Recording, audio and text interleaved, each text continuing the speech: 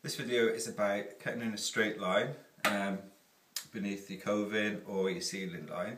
Okay, so the brush I prefer is a synthetic quality paintbrush with a nice chisel edge, straight bristles at the top. This will give you a really even and good quality finish. So I'm going to start cutting in my line. We don't want to overload the brush, just enough. And we need to get the right angle.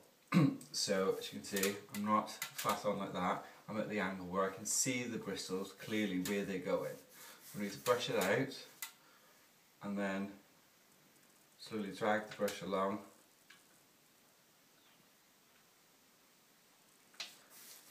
And then lay off the paint.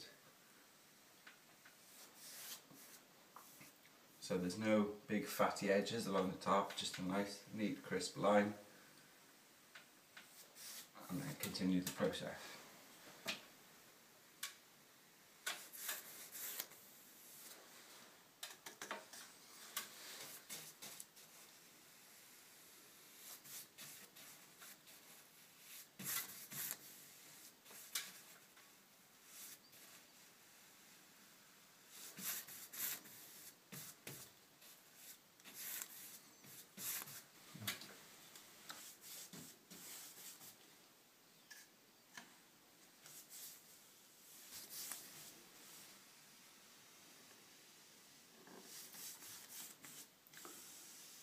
And that is how we cut in a straight edge.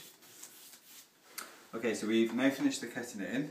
It's time to roll it. We've got a standard 9-inch roller here, medium pile, which doesn't leave like an orange peel texture to the wall finish, and an extension pole. This purely allows me to gain more leverage, and it's easier on the wrist. So with my pole I just screw it into the bottom of the roller, like that, and then load up the paint, which is already in my tray. This is a paint scuttle as opposed to a standard DIY tray.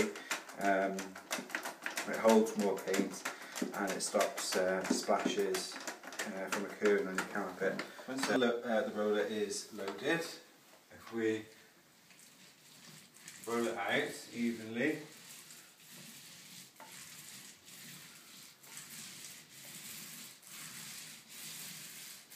so if you apply all over and then go back over it,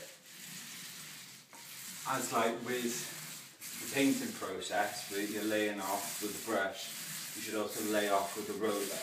This, gives a better finish and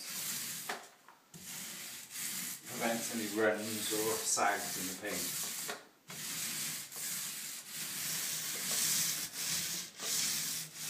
Okay, so that's the first coat applied.